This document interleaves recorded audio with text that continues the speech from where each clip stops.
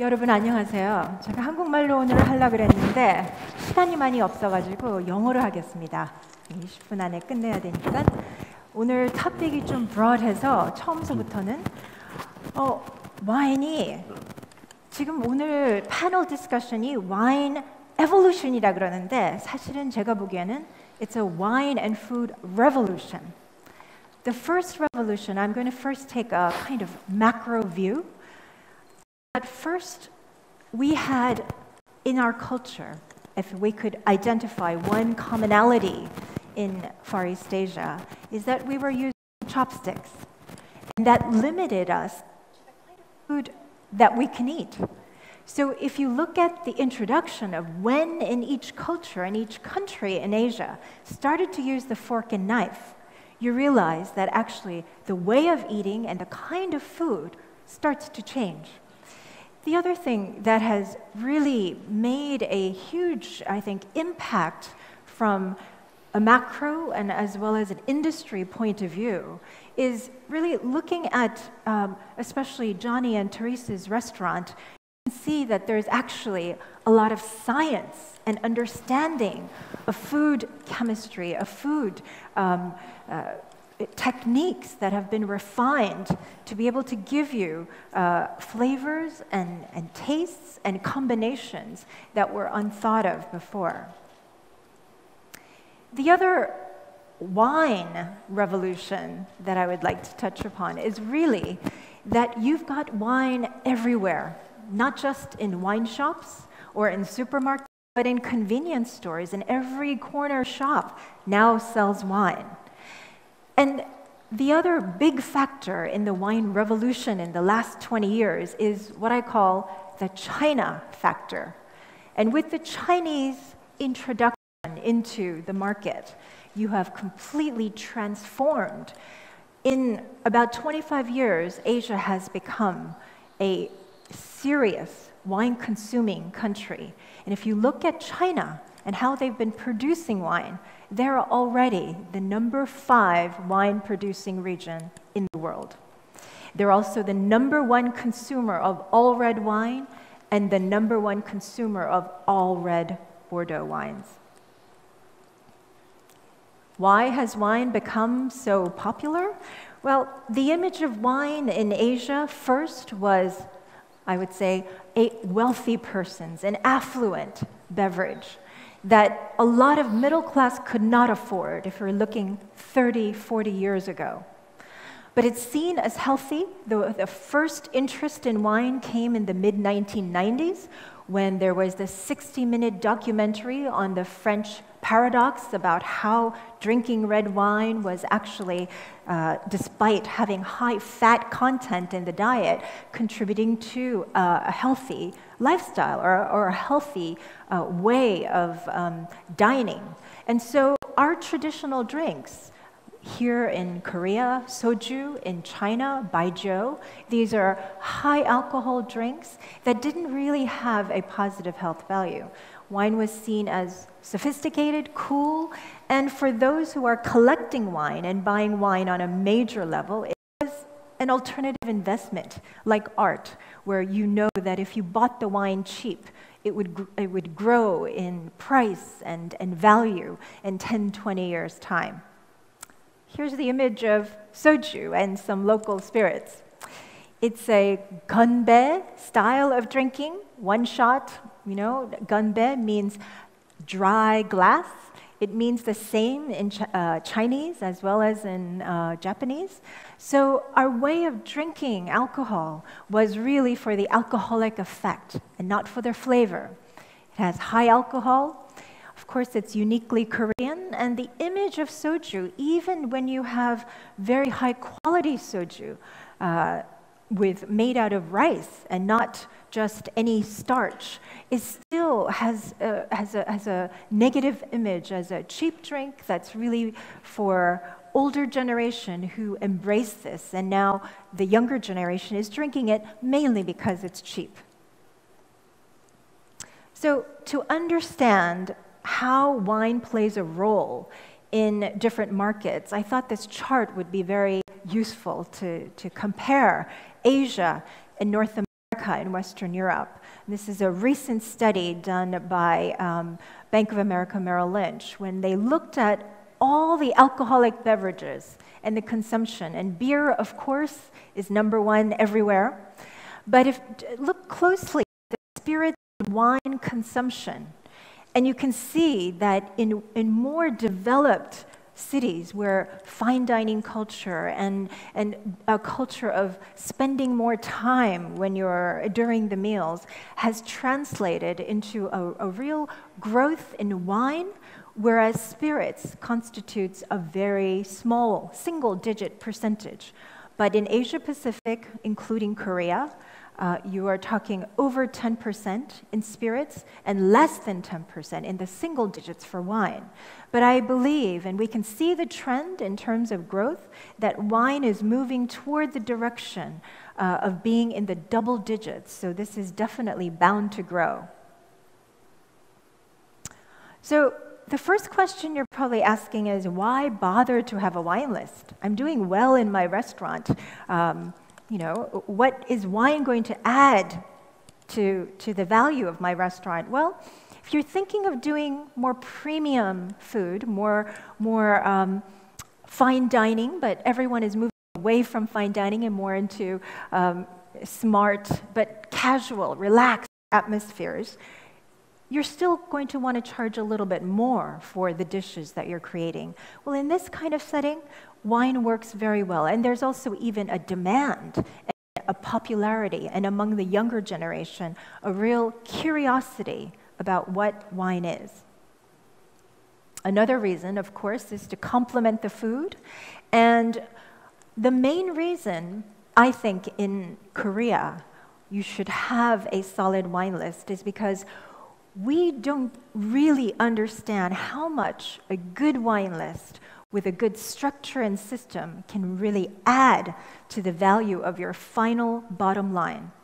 So as a kind of casual survey, I asked a lot of 3 Michelin star chefs and restaurants what percentage of their sales of an average table comes from wine.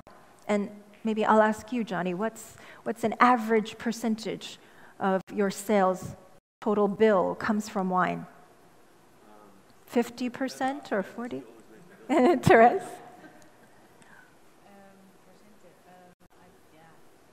Would it be half or less or more? No.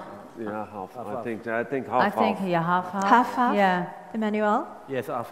Half. But it's more easy to sell a bottle of wine than to do the dish.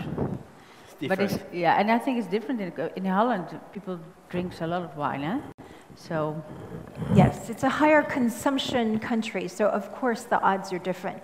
But if I asked, let's say, the 2 Korean chef owners here, what is the percentage, approximately, you don't have to be accurate, but of wine sales of the total bill do you have on average? What would your answer be? Hayoung? 5 to 10%, he says. 9 to 10%.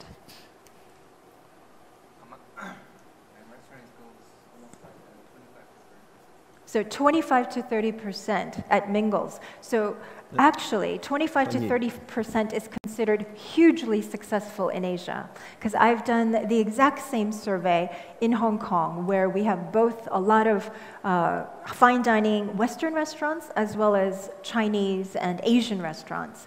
And the number for Asian restaurants is almost always below 30%.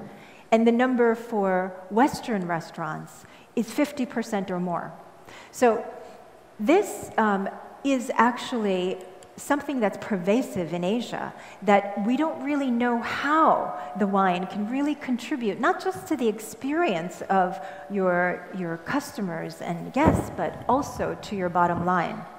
So we're going to talk about that a little bit more, but when does having a wine list in Asia really make sense? When you have what I call seats that linger, where people stay and lounge, and talk and interact, whether it's because you have a lounge area or you have a very good bar set up. These are perfect places where you can actually add wine and have it translate into a concrete bottom line benefit for your restaurant.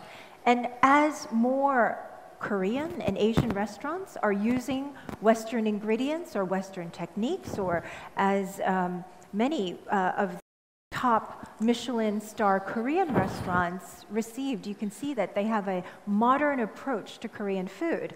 And when you do, then wine can and should play a very important role. You also need to make sure that you have the right storage capacity and a staff that's fairly wine savvy, or at least a sommelier who can actually train other people on the ground. Now, this is something we can go into a little bit later, but before I do, I wanted to talk a little bit about how the Korean palate and wine at the Korean table can be very, very challenging. When I was writing my first book from 2007 and to 2009, one of the things I did was spend a lot of time in the kitchens of these top local Korean restaurants, Chinese restaurants, Thai restaurants, Japanese restaurants. And what I looked at was, what are the condiments that the chefs are using? What's in the kitchen? What's your most common ingredient? How do you salt your food? How do you add sugar? How do you add sour flavors? And when I looked, being Korean, when I looked at our definition of what is delicious, not many people outside of Korea might think that different kinds of kimchi is delicious. The other challenge we have as a country that was so poor for so long is that one of the biggest items on our menu is tang, which is soup. And actually the soup is the main dish. You have rice on the side and other banchan on the side, but our soup comes in a bowl where you could almost wash your face. That's how big the bin is, the bowl is. And here, you have challenges of liquid pairing with liquid. So in Korean cuisine, there are many different challenges, including what we define as really delicious. And I want to touch upon umami as a concept and as a taste that I'm sure anyone who follows food knows fairly well, and you're all familiar with it. But in Korea, we chase umami like other people chase subtlety and flavor texture. We in Korea love umami. What is it exactly? It's a glutamic acid that was identified more than 100 years ago in Japan by a Japanese professor, and maybe we know it as miwon or ajinomoto in Japanese, which is a manufactured version of monosodium glutamate. But glutamic acid is a naturally occurring amino acid, and it plays off of organic and nucleic acids to produce a taste that we find in Korea and throughout Asia as delicious. All the soups that we enjoy have very high umami content. All of the seasonings we use, from doenjang to ganjang to matjang, all of these jangs are fermented. These are flavors that are so high in umami that we know, we grew up with them, we don't even think about it. And that's why all of our fast foods have umami from your snack foods to instant noodles to just about everything. So the way that I broke down how wine and Korean flavors should be paired was really more in a structured way. So I looked at the structure of the basic taste, salty, sweet, bitter, sour, umami. I looked at palate, texture, and sensation, and I looked at the structure of wine. Not just the flavors, but really the level of acidity, tannins, the body, the alcohol. These are things that you can actually measure. So the structure is the unchanging character and quality of the wine. So what's important to note in the flavors that we're using in Asia, one of them I mentioned as salty. We use soy sauce. In China, they use oyster sauce. They use in shrimp paste quite a bit in the southern part, and fish sauce in the southern part of Asia. We also use a lot of fermented bean paste, all different kinds of doenjang. And this is something that we use as a base, just like the Japanese use dashi as the base of all of their soups. The kind of sour taste that we use, the acidity component. If you look at the typical vinegar that's used in France or Italy, and you compare it to the rice vinegar that we use most commonly, it has a very different taste, and it's a lot more mellow with a higher umami content with rice vinegar. Sweetness is also very different. It's used differently in every culture. And in Korea, we don't use that much sweetness. Bitterness, again, every Asian culture and also kitchen has a different emphasis on whether they want to de-emphasize or emphasize bitterness. And umami, as I mentioned, is a very important component for Korean food. So if we look at this chart, it gives you a sense of how I measured Korean food in terms of its basic flavor elements, and how I considered wine, what really pairs in a structural way. And this was something that really helped me break down each Asian cuisine's components. So for example, in Korea, we have a lot of fermented strong flavors. We have a lot of salt. We don't emphasize sweetness.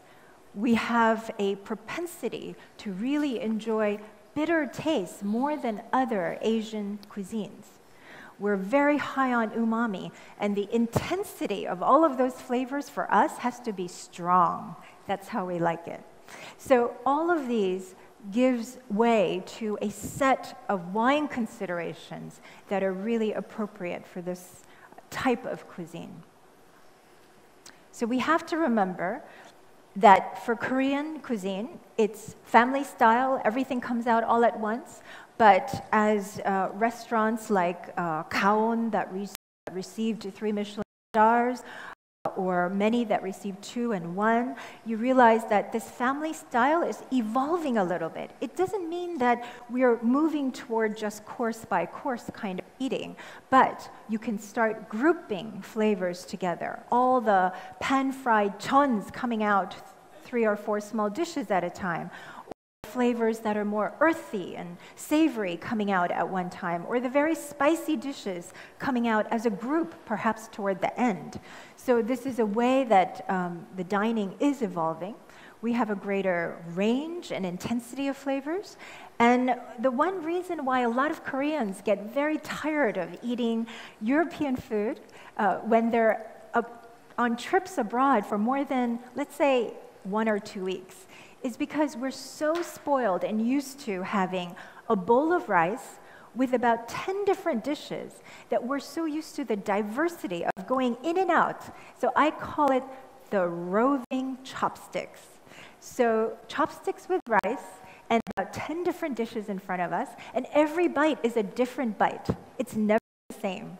So this is also a challenge when it comes to wine pairing. And the 2 things I emphasize is that the wine with Korean food, with this kind of strong, intense flavors, must have versatility. It means if it's too strong, it's going to overpower a lot of the dishes.